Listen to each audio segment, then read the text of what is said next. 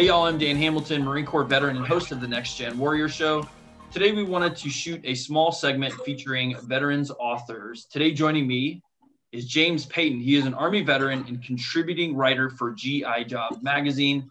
His most recent article, Reverse Engineering Your Career, is available at gijobs.com. James, great to have you on the program today. Tell us a little bit about your writing and tell us a little bit about reverse engineering your career after taking off the uniform. Thanks for having me, Dan. So the idea for this article came to me. I thought back to my days in the Army and how military operations are planned.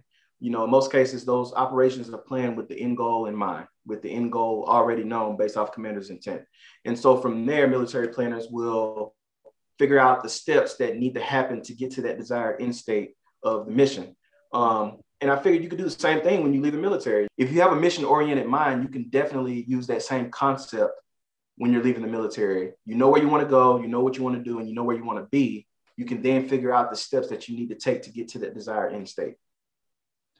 So one thing that you point out in the article is the importance of education and kind of back planning your education to get to the career that you want. Right. So education is, in most cases, for most jobs nowadays, is a requirement. At least a 4-year degree, and in some cases, even more education than that is required. So knowing that that's a hard requirement for a lot of jobs, you probably need to figure out a way to get that requirement knocked out. And you can actually do it a lot faster than what you may think.